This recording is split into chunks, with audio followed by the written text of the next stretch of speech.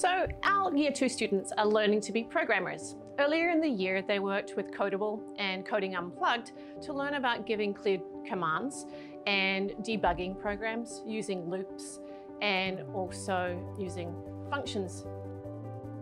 This time we're building on that knowledge of programming and we're using robots. So we're using the Sphero robots and the students have learned to use block programming. So they're using problem-solving skills to work out how to make the robots move. Sometimes they're exploring making the robot speak or even change colour.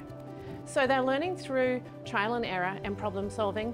They're learning to work out the cause and effect of what some of the blocks do.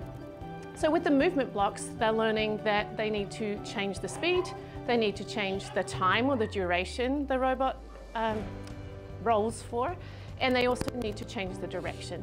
So they're learning a lot about programming, they're learning a lot about cause and effect, and they're also learning a lot about resilience and really working hard to figure out how to debug their programs.